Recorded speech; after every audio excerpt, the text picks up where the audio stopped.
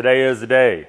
What we label Project INDY, the M6, it's time. It's time to do the rod bearings in it. I've been looking forward to this. We just had other crap we had to do on the lift. So that's finally done. You notice here by the thumbnail picture, we got a 650 in the shop. This is the same owner of the X5. We've been on the channel before a while back. This thing has convertible top problems and needs a sensor. So before we buy anything for that, we have a car sitting here. Obviously the M6 is the same as all the convertible pieces are exactly the same. It's the same year. So we need to take a sensor off the M6 and swap onto this to make sure it's gonna fix it. Then we can order that sensor for him. That's why this car is here. He's also leaking oil profusely from everywhere. Typical N62 though. I don't know if we're gonna fix that. We have several people interested in the M6 already. The owner of this is also interested in the M6, so we'll see how it all pans out, right? But without any further ado, let's get the M6 up on the lift. We need to take the intakes off. We need to take, I didn't even show you guys last time, this has the carbon fiber E-Venturi intakes on it. And we need to get it up, we need to drop the subframe out, and it shouldn't take long. We're gonna see what the bearings are like in this car. Here's where we're at. We didn't film every little step because like how many times can we do this, right? How many times we film every little step of this? We just took the intakes off, we took the cowling off, we set up our engine bar here, and we took the nut off each side of the engine mount. We took our fan out and our little shroud off the front of here, and that's it. So at this point in time, we're ready to lift it up in the air. And the next step, we're going to start taking the skid plates off. We're going to go ahead and pull off the control arms. And then obviously the hardest part of it all, the two power steering lines top of the rack and pinion, and the messiest of them all. And I think while we have this rack and pinion out, we're gonna go and pull that seal off the top of it and see if we can't match up a new seal, because the second one we had was a little bit drippy out of this seal where the steering shaft went in. So without any further ado, let's lift it up and let's get at it. A few things with this. We have the drain plug stripped out. We had to hammer in an Allen key to get it out. I would highly advise not to put that back in, so we'll have to get a new one. The second thing is, this oil, that is not 10W60. That's like maybe 10W40, 10W30, something along that. 1060 is like honey, is like gooey. This is like regular standard oil. The third thing is, these bolts that hold on this back guard, they have those rib nuts that are into this aluminum piece here, into that bar, and those are stripped out. Awesome. So what we're gonna try to do is lower a whole subframe with this shield on it, the light shut off of course, and then once we do that, we can hopefully get those bolts out when the subframe's on the floor. Here we are. So we had, this is double drain plug oil pan. The front one was not stripped. The one on the oil filter actually was not stripped either, which is rare. We're gonna see how this thing is. See? It was sticking up there. I was gonna go over and grab or set this ratchet down and she would have fell off, boys. Okay, so let's dump some of this crap out of here. And we're gonna take a look in this. Jesus. And we're gonna see what exactly is in this oil filter and filter housing.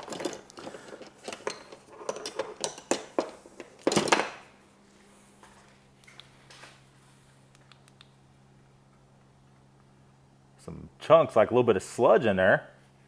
Very little bit of microscopic shavings, but I do not see any copper. So far, all the shavings are just silver and tiny little bits of them.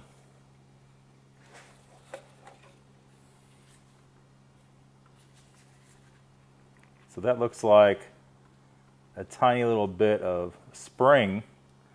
And remember, it said the guide was broken, the little tensioner fell out. So what we're gonna see laying in the oil pan probably is gonna be spring. I don't see anything all else in this filter though. The filter looks totally clean. This is a man filter. There's that little bit of spring. So it should be interesting to see what's going on with this exactly. Everything up in there looks clean, the threads. All right, well, let's just reinstall the cap so it's not dripping all over us. We're gonna try to get the subframe out. All right, so here we are. We kind of quit on it yesterday. We're back today. We just got all the bolts out of the oil pan, all the little bracketry done. You can see the cart. Well, let Philip show you the cart here, the tool cart. You have to get every tool in your shop out for this one, and how we separate these. I know where all the bolts go anymore. It's not a big deal. We have all the subframe stuff here. We have all the oil pan bolts here, and all the brackets that go in the oil pan here. And that just kind of basically separates it out, even though it's not really possible to mix it up too easy. So what we're going to do here, we're just going to start letting her down with the old jack.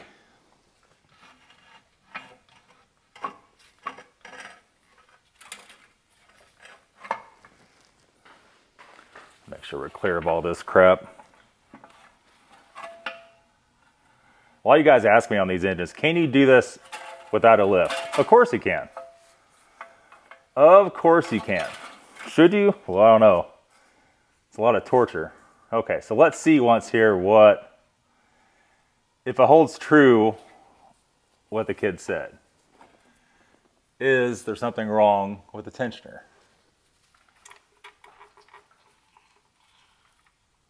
I don't think so. Tensioner is not broken. Everything looks fine from this angle. I could push up on it. Everything is good. So what was the spring from? Let's go ahead and put it all the way down here. And see what else is in this pan. The pan looks very clean. The engine looks very clean.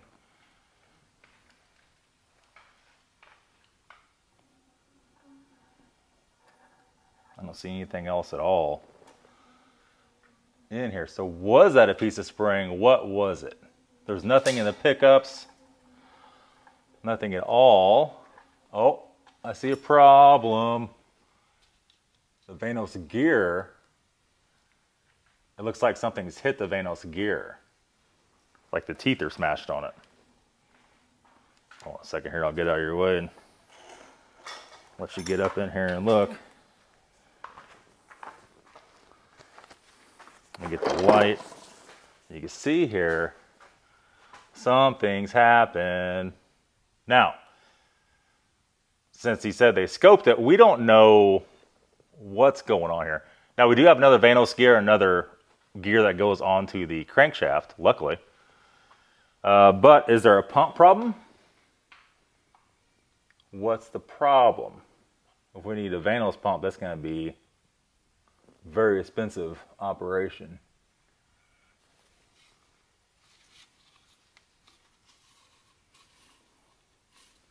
No play in those rod bearings at all.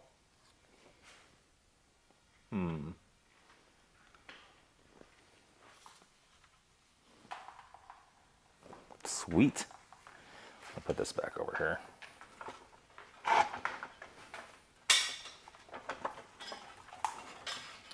Look in the oil pan and see what's in here. I don't see, it's a little bit sludgy. We've been seeing that a little more on these cars. Oh.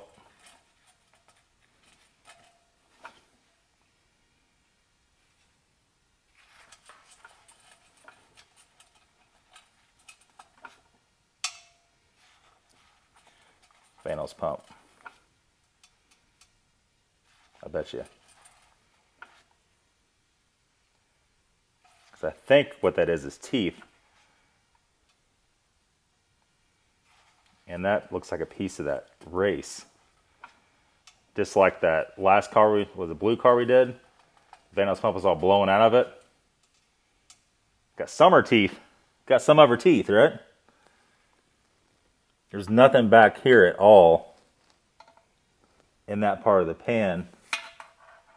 It's all contained to the front. That was a very good thing they did. So I think that spring is going to be out of the pump. All right, so let's get the Vanos pump off next. How about that? All right. So I'm not sure that even turned. It probably wasn't turn. Let me think about this here a minute.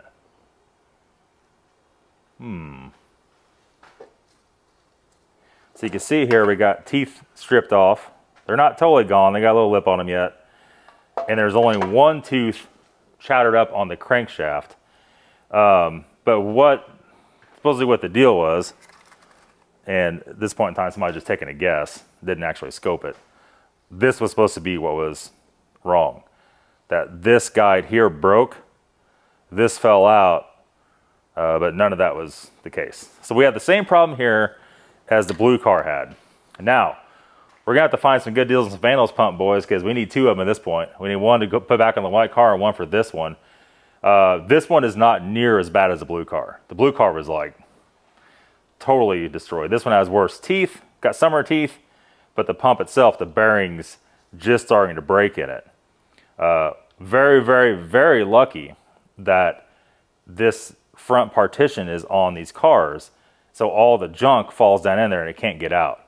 So it can't circulate through the engine. It's so deep, and the parts are steel, so they're heavy. The only thing that got out was a little piece of the spring from the inside of this, same as the other car. So what we need to do at this point in time, we need to pull down our pickup tubes off our pump. We may just probably pull the whole pump down, and then we need to go through each rod bearing and check it before we put any of the new bearings or any of the new bolts in. We'll check them all. If everything looks good, we could proceed with putting the new bearings in. What we don't want to do is use our $380 rod bolts, and then we get all the way down to the last one and the crank's trashed, and we already stretched our bolts and we're screwed. So all we did here was remove the oil pump, got that out of the way, and we're gonna go and start pulling rod bearings out, starting with number 1. Any dirt in that one? No, sir, there is not. Crank is perfect. It's always good. Let's go ahead and put this one back on. Stinks though.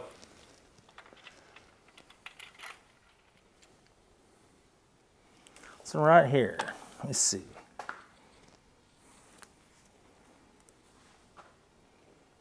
There's that one. Everything looks good. Not a line on it. Now, here's the thing though. If that oil pump would have not been turning, this would be all trashed. And we would have had Vanos low oil pressure lights, engine no oil pressure lights, and that'd been it. But we don't have none of that. So this thing was kind of, I'm gonna say this thing was barely caught in time.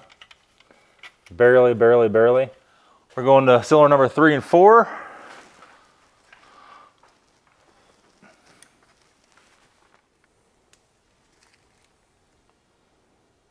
It's good. It's got a little speck in it. What is that?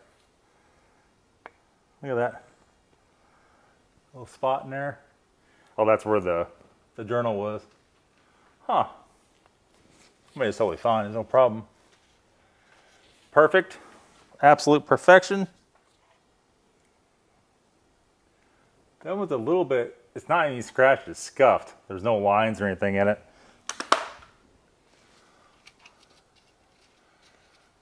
Crank's perfect on that.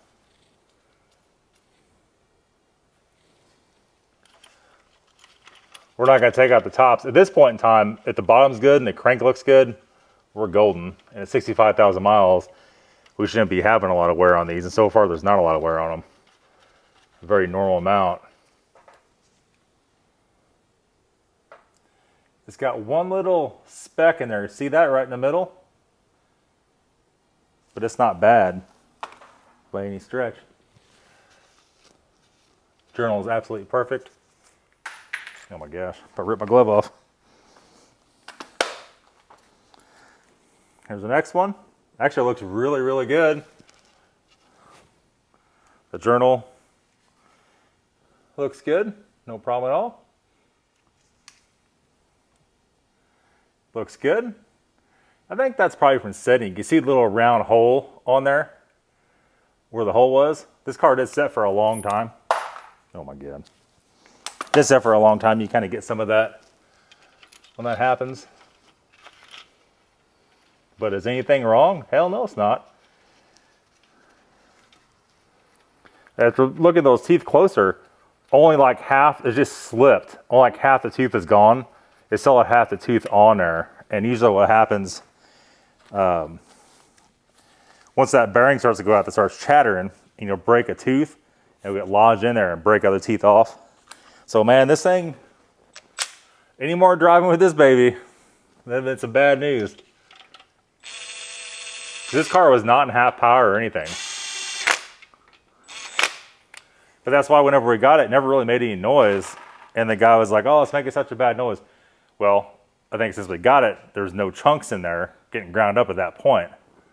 Whenever he had it, it was probably the case.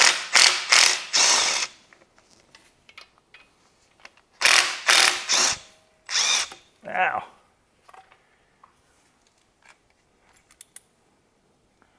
Looks really good. Really, really good. No issues at all. That was number 8.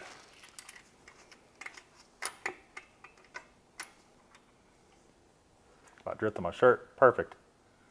No problems at all.